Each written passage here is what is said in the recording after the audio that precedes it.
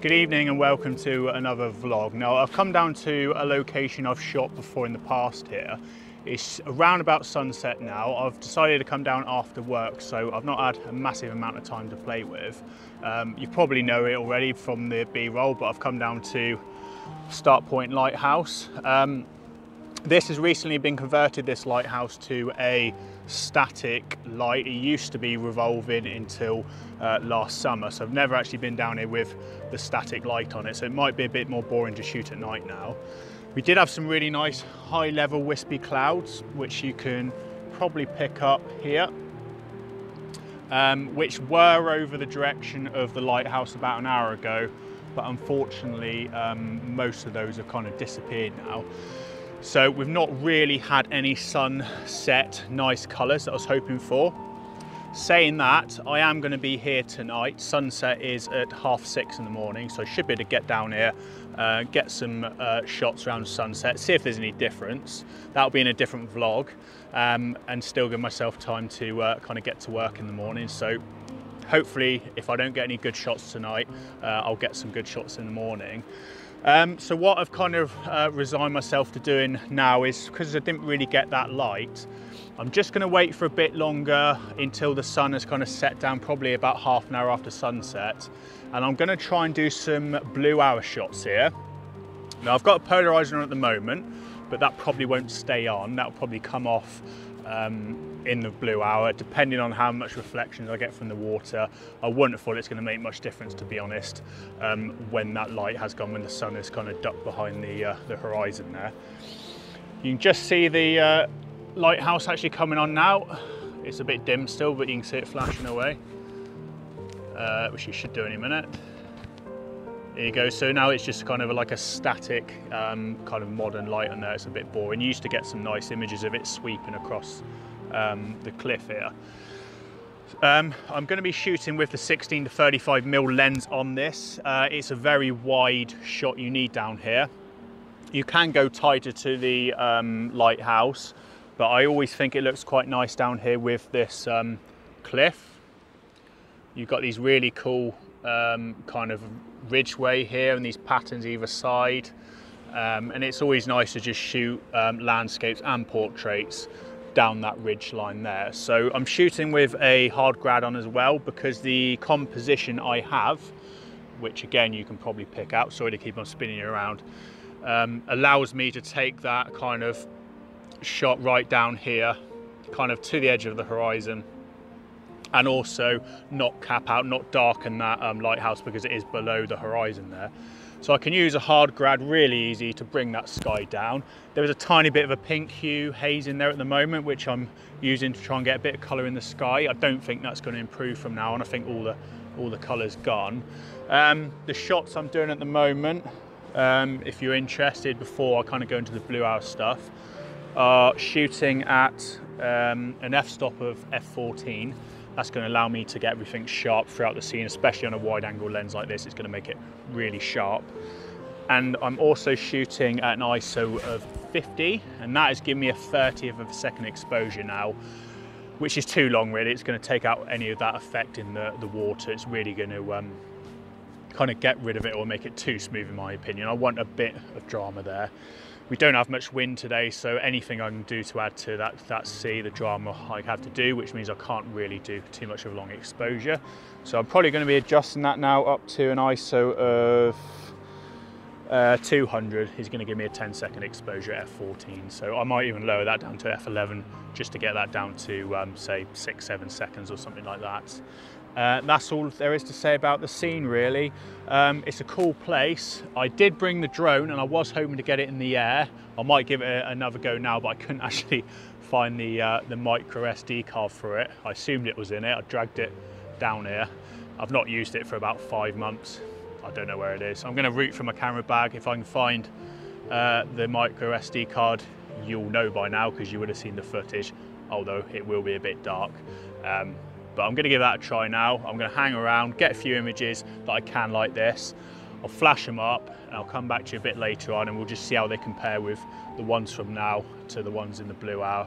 See what drama we can get, see what the sea looks like, see if we can get some of these cool lights off the lighthouse without it becoming overexposed on the image. And I'll catch up with you in a few minutes. I would be up waiting for you if you had to leave. I would wait a lifetime if you were at sea. I just wanna say that I feel that our love is real. Maybe we should hurry up and seal the deal.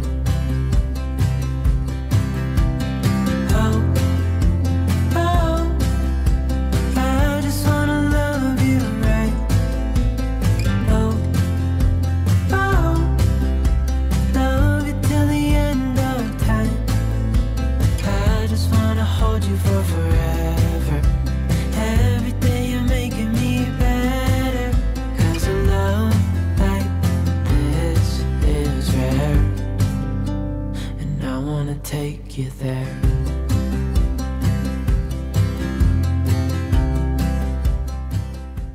Right, it's well into the blue hour now. Forgive me if my filming's a bit off. I can't see, I'm just getting blinded by this light.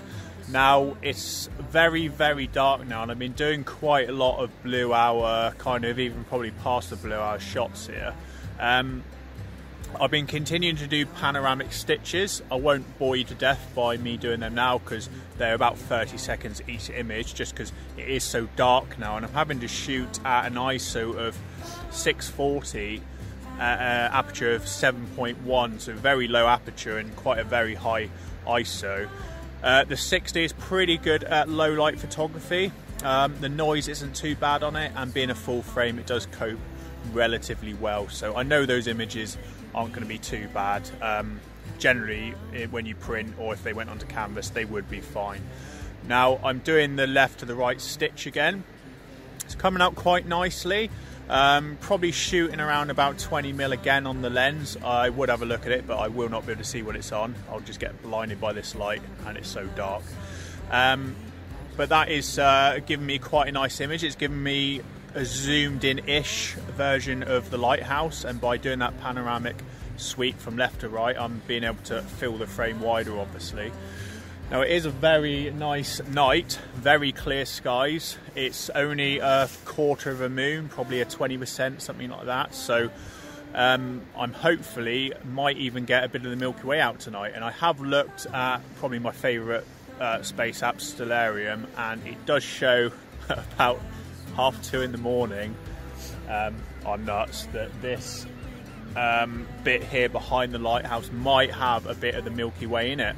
So I'm probably going to come back here a bit later and try and get that image, see if I can get a cool Milky Way shot behind it. I'll regret it in the morning, 100%, but if I can get one here, I think it will look really, really cool. I might have to flash the lighthouse with a bit of light to light it up at night. Hopefully there's no one in it. I know it's automated, but if there is someone staying in it or someone in there, he's going to think some nutters on the cliff flashing a light at them. But I'm hoping no one's in there, so I can kind of get away with doing that and get a really cool image. So yeah, that's pretty much it really. It's very, very dark, and I am getting some really nice blue iris shots. Really nice kind of blue tones and mood through it.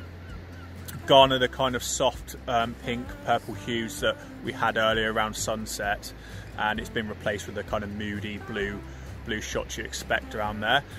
Hope you've enjoyed this vlog. Have a look at the images between sunset and now, see which ones you prefer. There's going to be quite a lot of difference between the ones around sunset and the ones in the blue hour. Sorry, my hand's a bit shaky. I'm unable to use the gimbal when I'm filming this. I'm having to have the phone tethered to my charger as well because the kind of cold weather's killing the battery. But yeah, see what you think about those two images. Let me know which ones you prefer. Drop a comment in the box below, let me know. Hopefully I'll get some more compositions. If not, I'll catch up with you on the next vlog, which will probably be this location, either a sunrise, which I'm going to be here in the morning for, or a Milky Way shot. See which one you prefer from today. If you want to check the future ones out, please do. If you have any comments or want to give it a like, please do, and I'll catch up with you on the future vlogs.